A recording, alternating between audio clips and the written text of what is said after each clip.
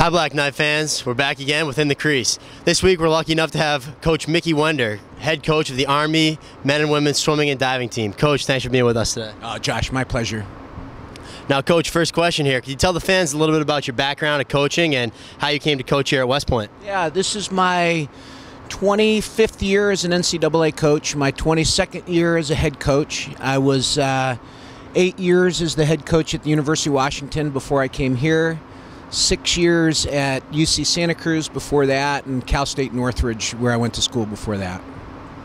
Nice. Well, that being said, can you tell the fans your favorite part about coaching here at West Point?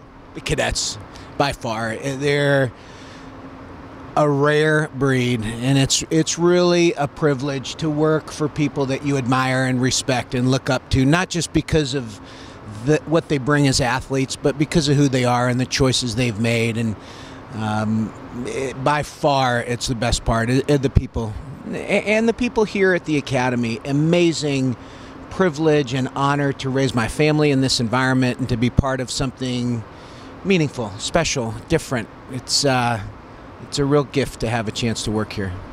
I would agree that there's a lot of great people around here. Now, speaking of one of those people, John Clark, former Army hockey player, was the one of the athletic interns last year for the swimming and diving team.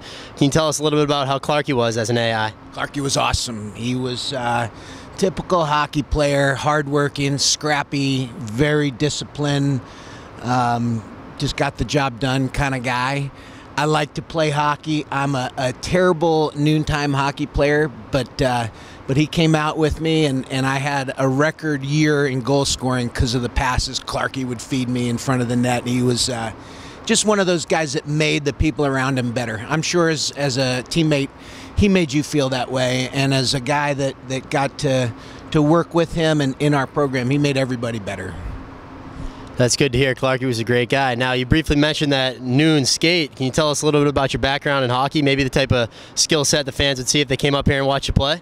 It's not pretty. My teammates would say it's ugly, but effective. It's I just love skating. I started competing when I was 40 years old, about 7 years ago, and can't get enough of it. Great guys, great workout. It's a lot of fun. Not pretty, though. I don't know. I think you might be being a little bit modest, Coach. Well, that's all the time we have tonight. Coach Wender, thanks for being with us. Thank you. My pleasure.